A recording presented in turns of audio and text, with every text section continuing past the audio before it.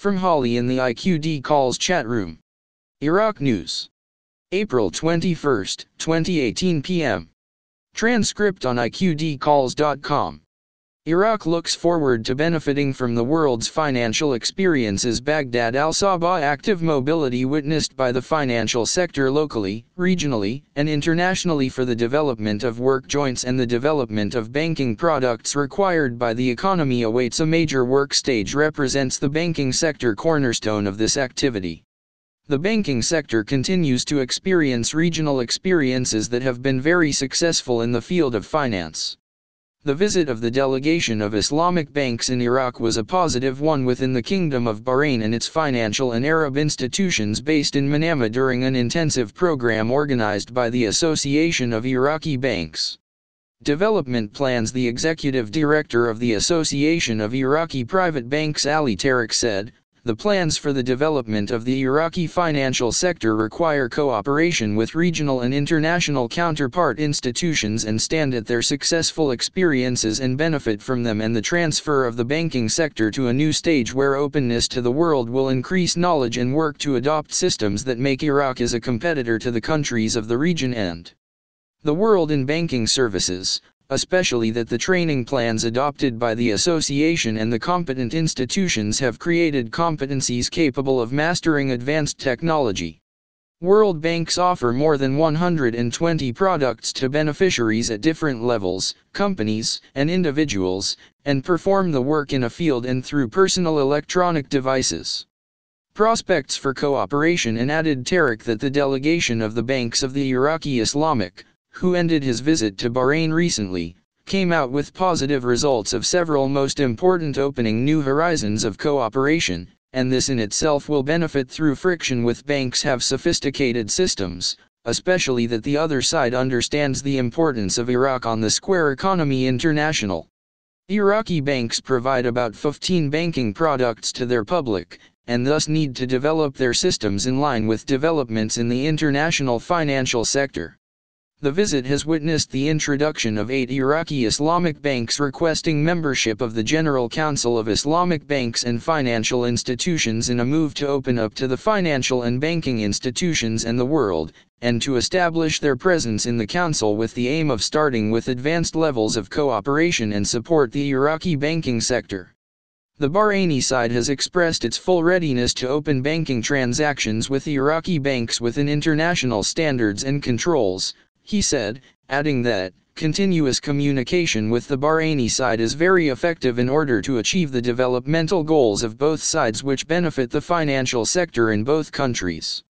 A memorandum of understanding was signed between the Association of Private Banks of Iraq and the Association of Banks of Bahrain with the aim of activating cooperation and providing facilities for Iraqi banks, and the second with the General Council of Banks and Islamic Financial Institutions. The association also prepared a long-term memorandum of understanding with the Bahrain Institute for Banking and Financial Training next period. Developmental mutations in turn between the Director of Training and Management Association in Ahmed al-Hashimi said regional and international mobility is a necessity, especially that Iraq was cut off from the world for a long period of banking services through which large developmental mutations. Hashimi added that the visit revealed to the delegation the extent of aspiration of Bahraini banks that have advanced mechanisms to work to the next period, and the possibility of benefiting from the Bahraini experience in the field of training and management. Hashimi pointed out that the visit strengthened confidence between the two sides, where can be achieved prospects for cooperation between the two sides in the desire to do so between the two sides, and look forward to the parties to strengthen cooperation to the benefit of both. World Bank, proactive work in crisis areas. Dr. Majida Salman Mohammed. It is certain that Iraq has been subjected to the worst barbaric attack in history by gangs, Daesh terrorist, which occupied a number of cities and provinces of Iraq, and caused demographic changes and tampering with the capabilities, infrastructure, and human of those cities. The extent of the devastation and its dimensions outweigh the scale of natural disasters because it targeted human beings and the meaning of humanity. In this atmosphere of rapid developments, ways must be found to re-evaluate the risks to human security and freedom and the need to confront them through social policies and effective development programs, taking into consideration that the chances of any the potential outcomes in implementing these policies will depend on their comprehensiveness, their relevance to the reality, their reaching the target groups, and their integration with other societal variables through the reconstruction and rehabilitation of the infrastructure in an effort to restore life to what it was, ISS of the terrorist organization Daesh. After the strategic was the presence of the World Bank as the first international economic institution implemented with the Iraqi government alone for reconstruction and rehabilitation of projects with a strategic dimension in the cities of Iraq, which were affected by terrorist operations through the Program of Emergency Development, ODP, which was prepared within 5 weeks and the fastest loan done by the World Bank to support the emergency situation in Iraq, was signed in mid-2015 and the value of $350 million, including the first 7 liberated areas, and witnessed security stability and a remarkable return of displaced people, in the provinces of Salah al-Din, Dur, Science, Tikrit, Daluiyah, and Diyala, Krait, Jalala, Saadia, and within 4 sectors, electricity, water, health, roads, and bridges, municipalities, are implemented by the relevant sectoral ministries. Remit may contract included adapters, power plants, and poles and wires for power lines processing, in addition to the reconstruction of roads and bridges within the national network, such as Al Harona Bridge and Bridge 2 fires in the Diyala Bridge Daluiyah and Bridge Cheshin in Salah al-Din, and through the oil box Kankan and by Imam Lewis in Diyala, and complete the work in Al-Muthana Bridge north of Baghdad, which means strengthening the communication between the residents of these provinces internally and externally with the other governorates of Iraq, where this is a key building and important in the recohesion in the fabric of Iraqi society, as well as the processing of various mechanisms in the water sector, b. special mechanisms for the sewerage sector, municipalities, waste containers, and various waste bins, which are suitable for the structure of the areas being processed. Under the umbrella of the same emergency development project, 20 projects have been nominated for the treatment and rehabilitation of water stations and liquidation projects in 3 governorates, Diyala, Al-Anbar. Each of these projects includes a group within the targeted areas, some of which have achieved good achievements and some are still in the process of being analyzed. Among the plans, 25 bridges in the provinces, the plan entered into with the liberation of those areas completed, 11 bridges in Salah al-Din, Diyala, Anbar, and Mosul. Commercial centers, and with the continuation of the liberalization of 2016 to include Anbar province in Ramadai, one of the largest districts in the province in terms of area, 7,639 km2, and the population density, 500,000 people, and includes 3 areas composed of population communities of 20 cities, where the bank directed towards the reconstruction of 3 bridges important and vital linking the center of Ramadai, where health and educational services and commercial centers of the communities of the judiciary, Bridge Omar bin Abdulaziz, which was completed in February and officially opened by the beneficiaries and facilitated the movement of more than 500,000 citizens in Anbar province. The World Bank returned in mid-2017 and immediately announced the liberation of Mosul to provide supplementary contractual plans for projects worth another $400 million and to enter other sectors within its ministry, education, transport, water resources, agriculture, in an effort to accelerate the reconstruction of Mosul and the regions and the development of other sectors. The importance of dealing with the loan of the World Bank does not lie in the amount of the loan as much as the importance of the mechanism of implementation that is transparent, accurate, and real appreciation of the need.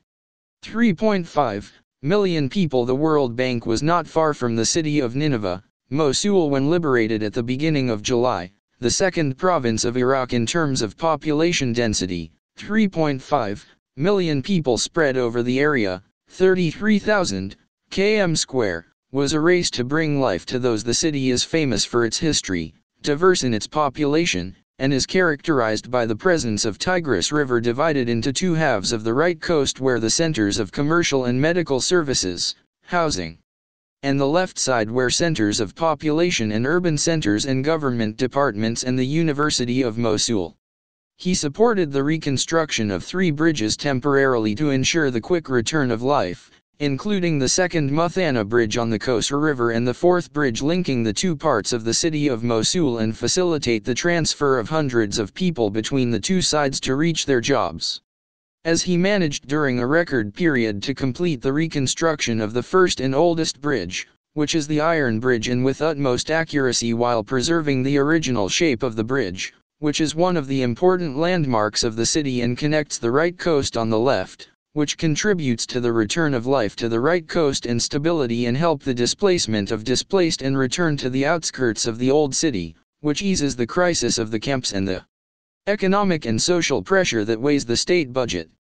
The participation of the World Bank in the preparation of the Kuwait International Conference for the Reconstruction of Iraq through the study of the assessment of damages and needs in cooperation with the Ministry of Planning, a role in shedding light on the magnitude of damage in the affected provinces, and the study was presented to the international community at the conference, and through it was to assess the extent of damage and to estimate the real financial costs of the reconstruction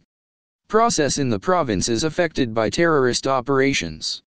Consultant Communication Fund Reconstruction Jordan waves in favor of Iraq. The membership of the Board of Directors of the Arab Labour Organization 22/4/2018 12 am Amman/Hazam Mubaidan approved by the Jordanian Council of Ministers on the Memorandum of Understanding intended to be signed between the Ministry of Communications and Information Technology and the Ministry of Communications in the Republic of Iraq. The MoU aims to develop modern communications services in the modernization of information and communication networks and the increased use of the Internet and the management of software development and exchange of information technology.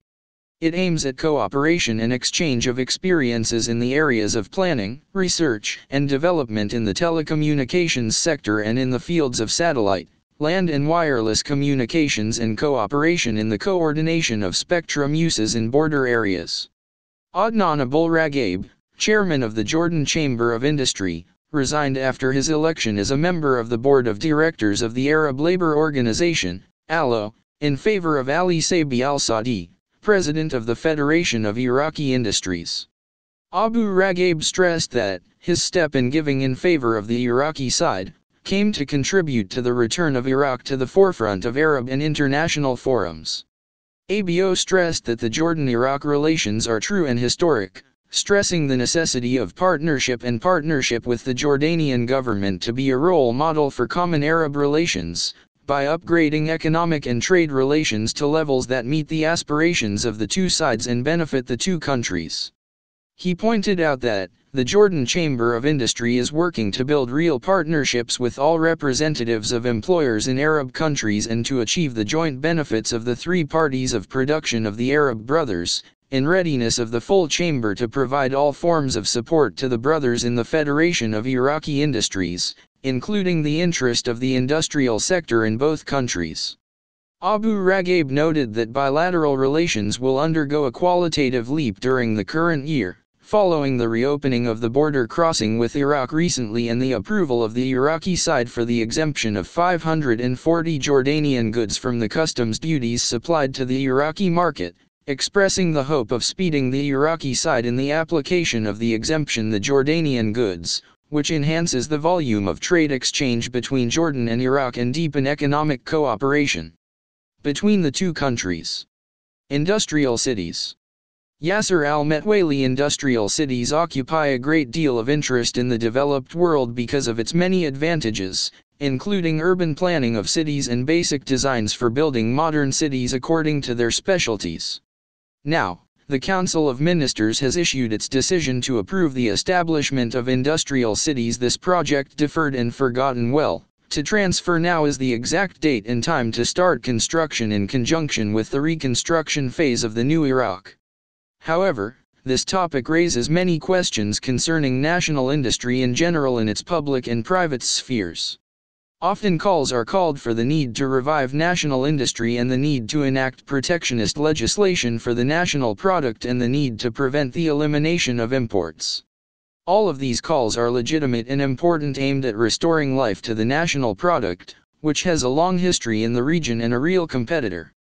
But if we follow the size of the rapid technological development that has occurred in the world and compare it to what the industrial machinery due to the time factor, the depletion, and the requirements of the backup materials, how do you realize the economic feasibility of reviving it?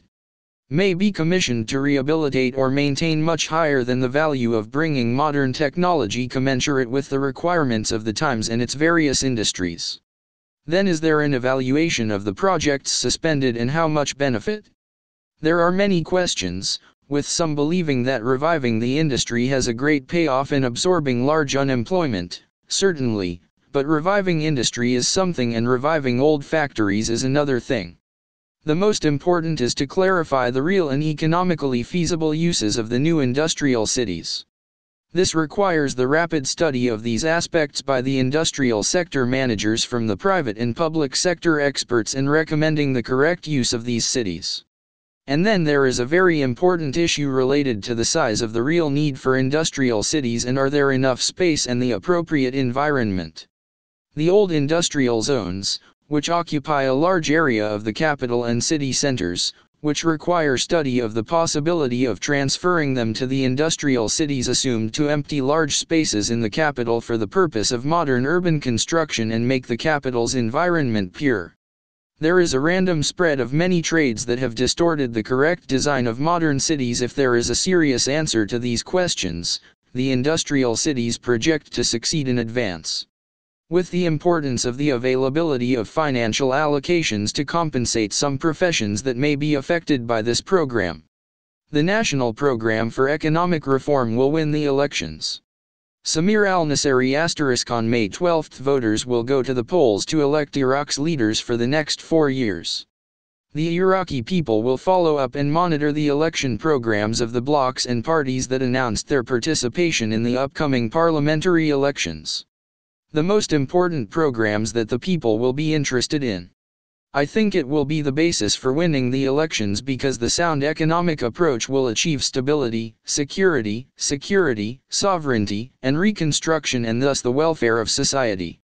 In light of the political, security and economic conditions that our country is currently experiencing, especially the suffering of the turbulent economic reality and the financial crisis, which have clearly affected the implementation of the plans of the government and the private sector to contribute to economic development as this crisis causes the current and future repercussions and the apparent failure to create new economic resources and weakness economic planning and the continuation of